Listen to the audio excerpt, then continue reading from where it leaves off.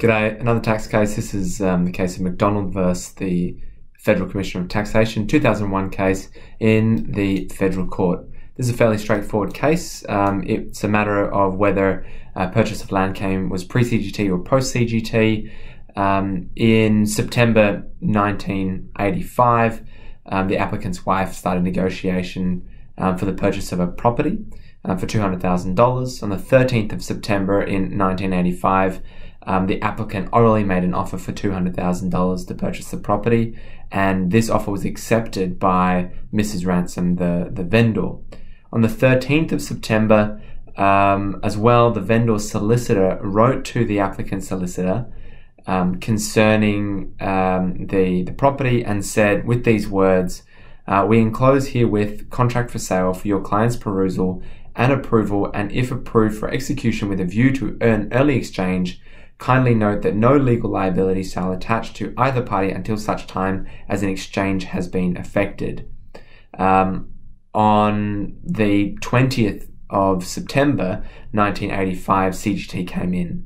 Now, they didn't even sign the contract until much later in October that year, and so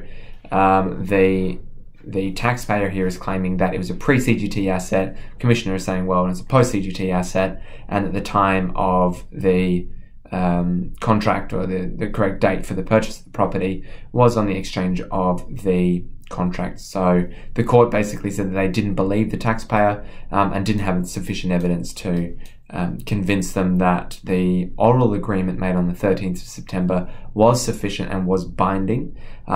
As a side point, it was quite interesting to see that the court actually looked at what was commonplace in New South Wales at the time, and they said that it was unusual it was commonplace in New South Wales for contracts to only be binding once they're executed. And so it was interesting to see the court look at the common practice of real estate agents or agents in exchange and purchase of property, look at what was common for other parties in the state of New South Wales.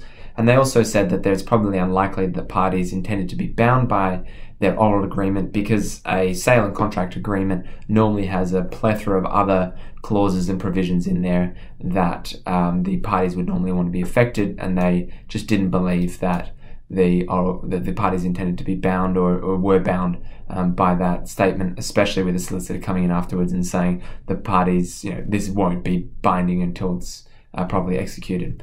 So that's Macdonal versus the Federal Commissioner of Taxation.